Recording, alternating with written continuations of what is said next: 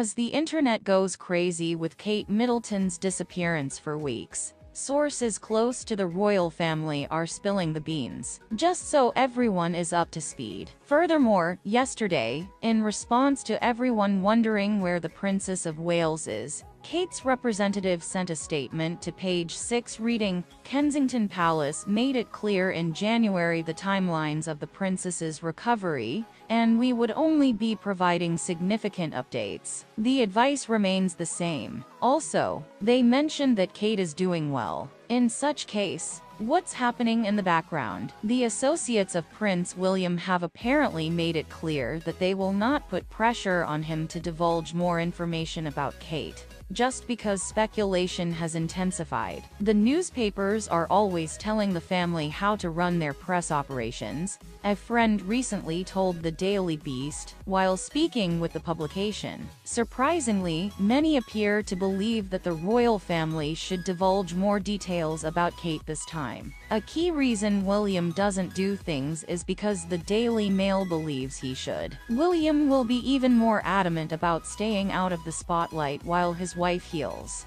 If he has read any of this, what people are writing is poisonous, they said. The palace will not start providing extensive updates on Kate, according to a former member of the royal staff. The main reason she is being held captive is so she can protect her privacy. Because it is effective, I imagine the press despises it. A little group of individuals are in the know about everything that's happening. Also, a family friend pondered, they simply want her to be able to recover in peace. Sigh. It is absurd to think that they will be influenced by the cretins who claim aliens snatched her from social media. According to William's friend, the media is using William's withdrawal from his godfather's funeral service as an excuse to sell newspapers, by claiming that William is using the situation for his own gain. It's not hard at all. William values his family more than anything else. In this context, personal matter refers to that. Everyone is aware of what's going on since they have been so transparent. She underwent successful abdominal surgery. The diagnosis was not cancer.